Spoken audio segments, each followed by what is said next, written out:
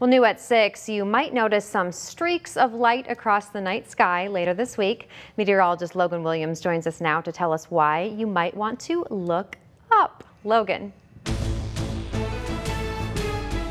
Yeah, thank you, Mackenzie. The Perseid meteor shower will be at its most visible later this week.